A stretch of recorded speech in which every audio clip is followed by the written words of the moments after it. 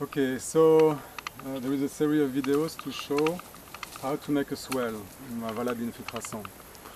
We will use this tool, which is a leveling tool, and its Archimedes principle is that the water will be level between the two sides of the level. So we can see now that the level is quite okay. But sometimes you have air, and you need to take out the air to make it right. So when we have done the right level, and it's okay, then we'll mark it. Okay. And we can start. So here we have a slope.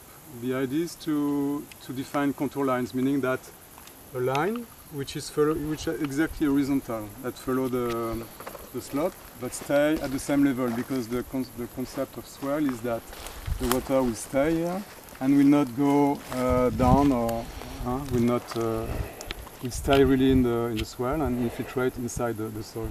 So we have to make a series of points to mark the horizontal level.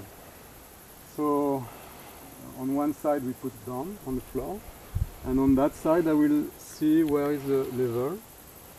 If it's here, it's good.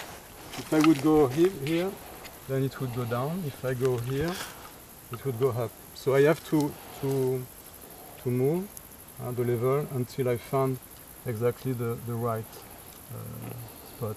So here is the same level than that. It's horizontal. Sometimes you can encounter surprise. For example, a tree will be just on the path of the swale. So you have two solutions. Either you decide to put the swale a bit down or a bit up to adapt, or you will manage, you will go around the tree. So this is a pineapple, for example.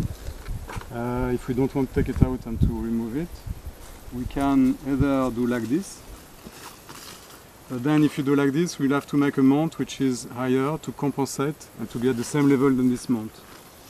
Or if we go this way, then the bottom of the swale will have to be deeper to be at the same level than the bottom of the swale, the rest of the swale. And if it's a big tree, you have to dig a bit to see the root system, not to damage it. And sometimes you have to go quite around. If you can go quite around, and then you will dig deeper if you go on that side.